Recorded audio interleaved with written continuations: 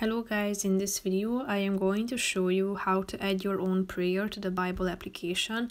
But first I just want to mention, don't forget to subscribe to my channel because at 10,000 subscribers I am going to show you my whole YouTube revenue statistics and growth strategy, how to make money online. So let's jump into it. First of all, open the application on your phone. After that, tap on the More button down below in the right side corner and then click on the Prayer section. Tap on Add Prayer, and here you should type in your own prayer.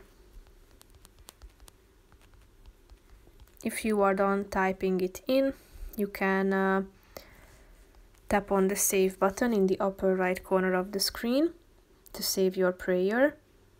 As you can see, you can also make your prayer a habit by setting a reminder to it.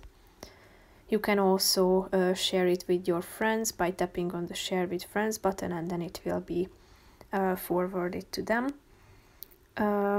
You can check out your prayer in the prayer list. As you can see, it is here. If you tap on the three dots icon, you can post an update by